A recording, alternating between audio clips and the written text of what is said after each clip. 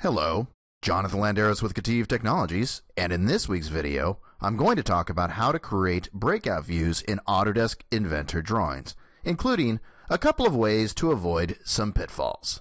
So let's get started. So when trying to create a breakout view, how many of us have seen this happen? You create the sketch, draw your closed figure just like the directions show you, finish the sketch, but then when you create the breakout view, it gives you the error that the view does not contain a sketch with a closed profile. It seems to, but it doesn't.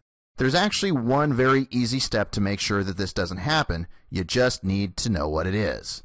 So let's go ahead and see what it is.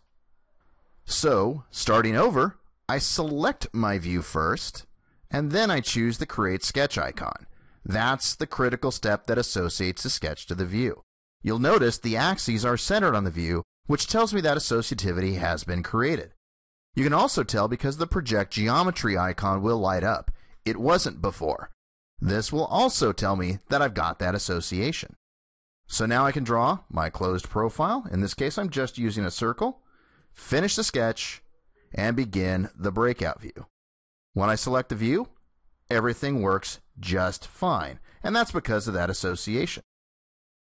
Now I'll go ahead and select my depth, which I'm going to use from point, and I'm going to choose one of the projected views. This works just fine. And now I can go ahead and hit OK, and I can generate my breakout view.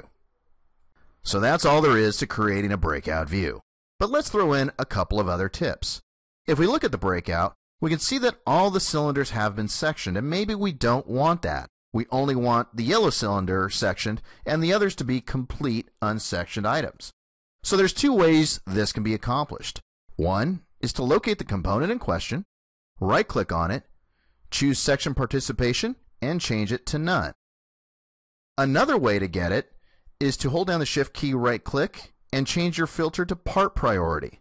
Then choose the component, right-click on it, change its Section Participation to None there, and you can select it on screen without having to go and locate it in the browser.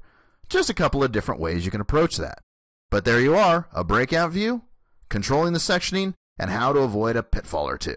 That's it for this video, and thank you for watching, everybody.